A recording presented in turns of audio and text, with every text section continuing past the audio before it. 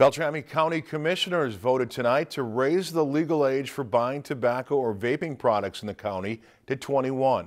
The vote was 4-1 with Commissioner Tim Sumner as the lone dissenting vote. The Bemidji Pioneer reports the ordinance does not address the actual use of tobacco, but prohibits the sale of it to those younger than 21. There are more than 20 cities and counties in the state which have now raised the legal age to purchase tobacco.